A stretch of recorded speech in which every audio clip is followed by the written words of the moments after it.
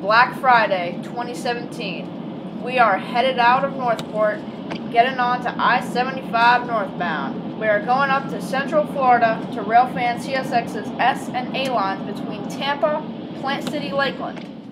After a quick pit stop at a friend's house, we get to Plant City around 8 o'clock a.m. Immediately, I hear talk on the radio of Q442, the daily northbound freight out of Tampa to Waycross, Georgia.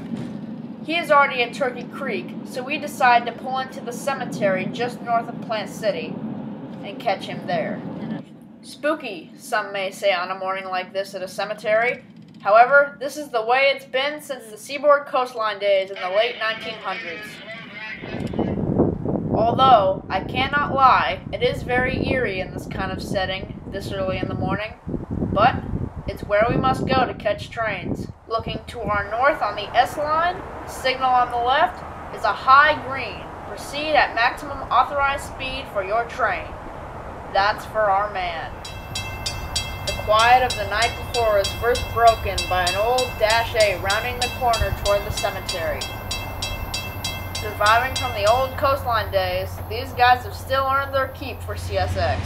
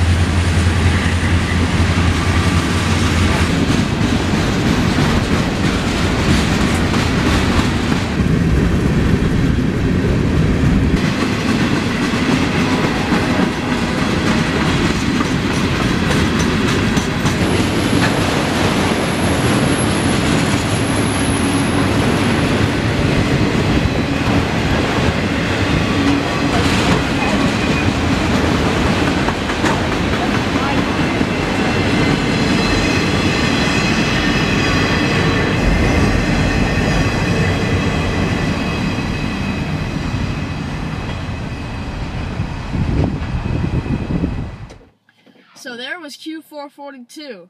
That was a very long train. We're going to have to listen to the Knight's defect detector to see how long he was.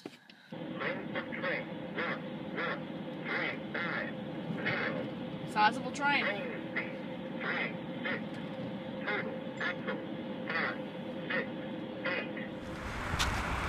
Well, Q442 is a sizable train today, but no time to wait, because up at Lakeland Junction, southbound off the Vitus sub, comes Q453, southbound mixed manifest freight to Miami. Q453 always has a scheduled crew change right here, and he did. However, he was too long to fit in between the amount of clear track they had here.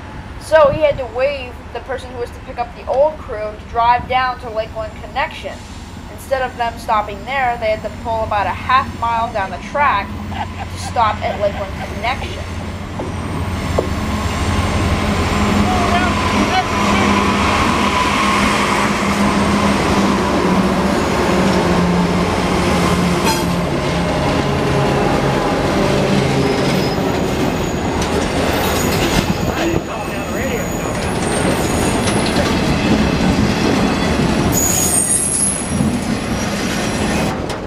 Although, the train did stop eventually.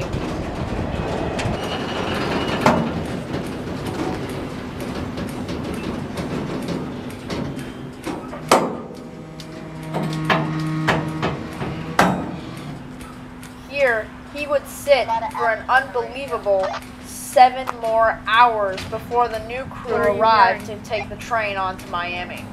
This was a crazy blockage.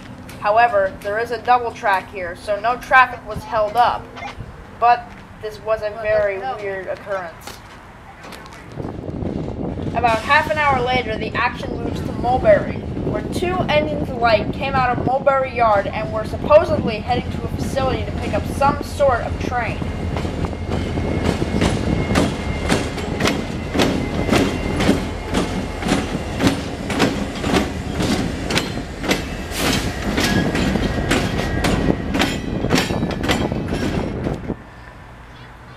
about 2 miles to the east on this main line. This is near the diamond at Mulberry. However, one thing surprised me.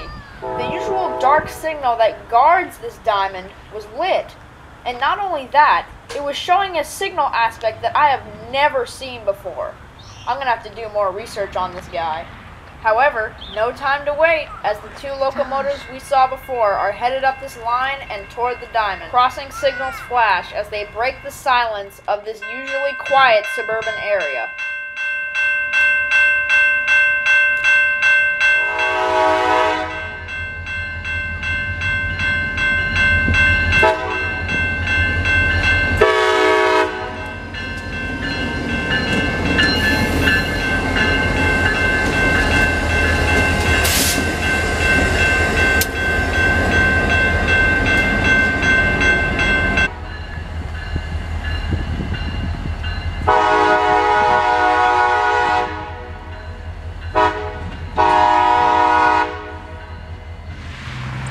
Curiosity.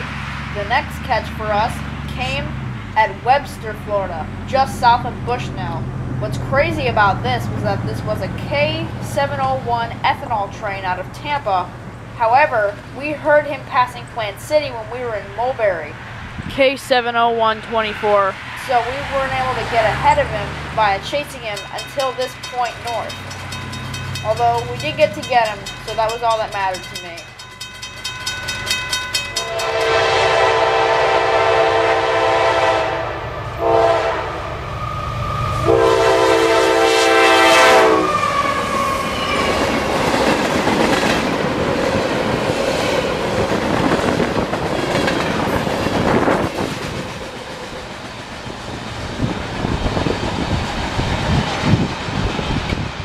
After we caught him, we met up with some friends and drifted back down to Lakeland Connection, where that Q453 from this morning was still sitting.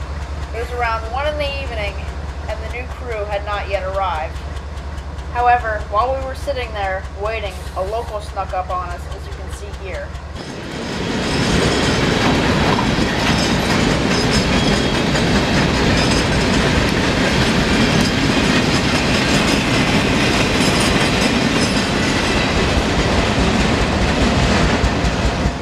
Catch was Amtrak PO91. We barely got to our crossing in time. He was very late, or later than he would usually be, because he got stuck behind a coal train somewhere out east.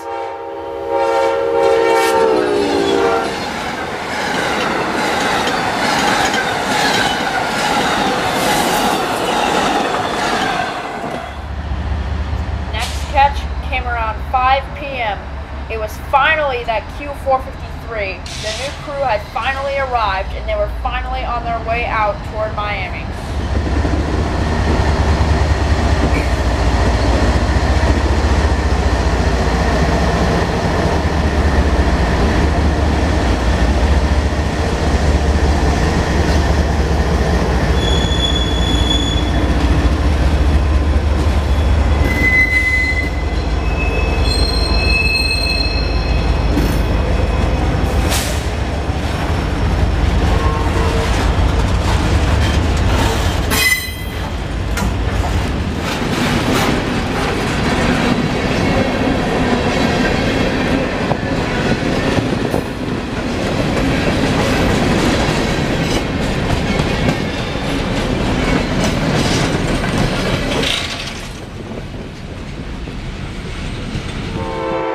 Next on the bucket list came back at Plant City. It was Amtrak PO91 going north out of Tampa toward Miami. For those of you that are interested, that big black thing in the background was a movie player. It was a public movie going on that night.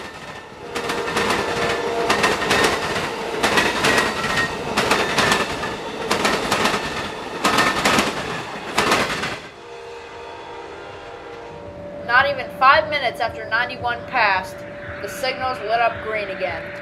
They were for Q046, the daily intermodal out of Tampa to Jacksonville ramp.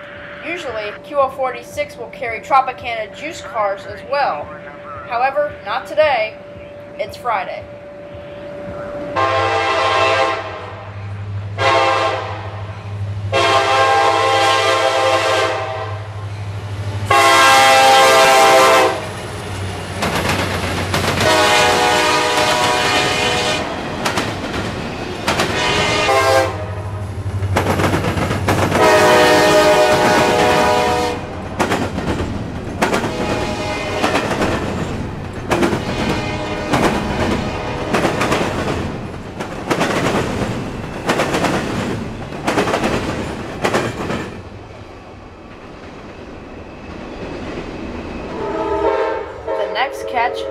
Black Friday's very last light. It was PO92 coming out of Tampa, right behind PO91 and 046.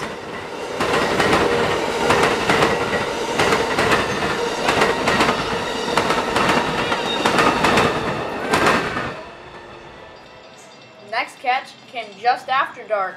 It was Q44124, the southbound run of Manifest Freight from Waycross, Georgia to Tampa.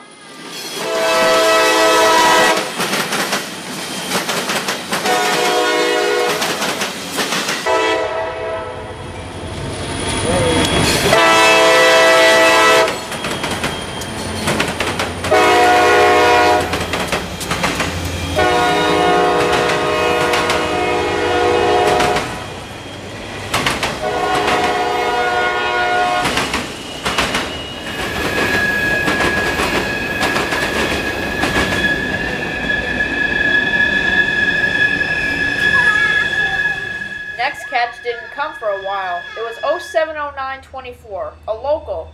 He had to come through the S-line and the Diamond here at Plant City to spin the turnout and head toward Park Road just east of Plant City to switch industries there.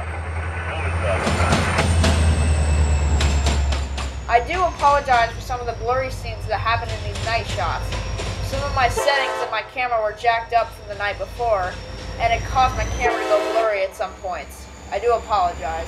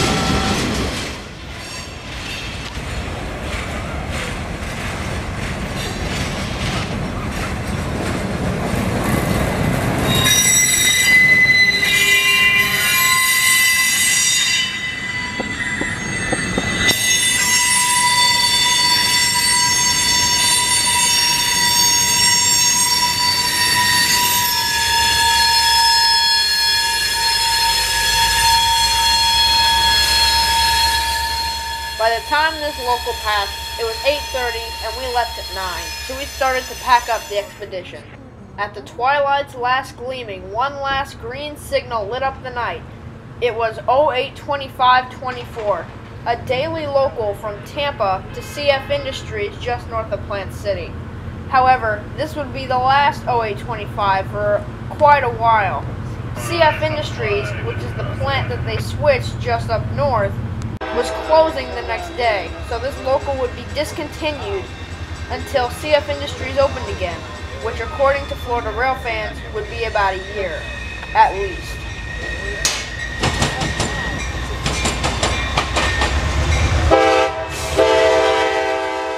Leaving this last local was CSX 2800.